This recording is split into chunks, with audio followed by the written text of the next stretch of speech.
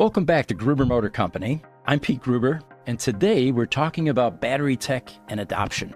Battery technology, the Godot of the tech world. We've been waiting for the next big breakthrough longer than fans have been waiting for the next George R.R. Martin book. Unlike The Winds of Winter, stakes here are slightly higher than finding out who ends up on the Iron Throne. Let's start with the glacial pace of battery development. You'd think that with all the buzz about EVs and renewable energy, we'd be swimming in revolutionary battery tech by now. Instead, we're still largely relying on lithium-ion batteries, the same basic technology and chemistry that's been powering our smartphones since the 90s, because nothing says cutting edge like using tech older than most TikTok users. But why the holdup? Well, for starters, developing new battery chemistry is about as easy as teaching a cat to fetch. We're talking about complex electrochemistry here, not updating an app.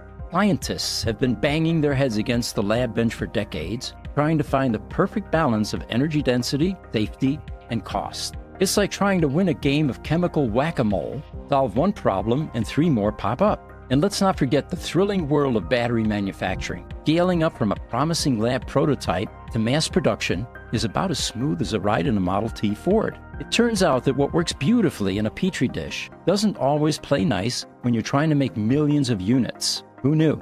But surely, with all the demand for better batteries, we must be throwing mountains of cash at this problem, right? Well, not exactly. While tech giants are happy to spend billions on developing the next addictive social media app, funding for fundamental battery research often feels like it's an afterthought. It's as if we're more interested in finding new ways to doom scroll than empowering the clean energy revolution. Then there's the adoption side of things. Even when we do manage to squeeze out an incremental improvement, the market moves at the speed of a sloth on tranquilizers. Car manufacturers, bless their risk-averse hearts, are about as eager to adopt new battery tech as a teenager is to adopt their parents' fashion sense. Unproven technology? In this economy, let's stick with what we know and maybe think about it again in a decade or two.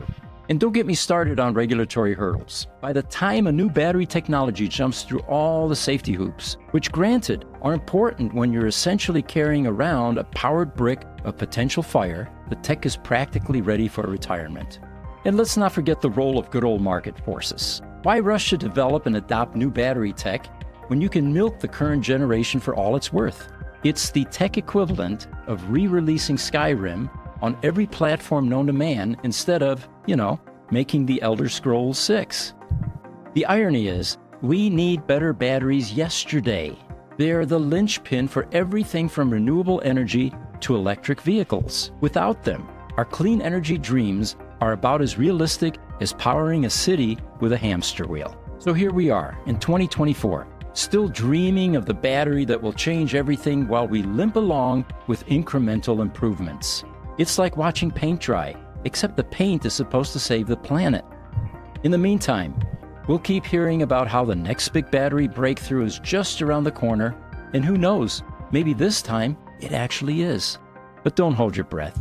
Or if you do, make sure you can hold it for another decade or two. After all, that's probably how long it'll take for that breakthrough to actually make it into your EV.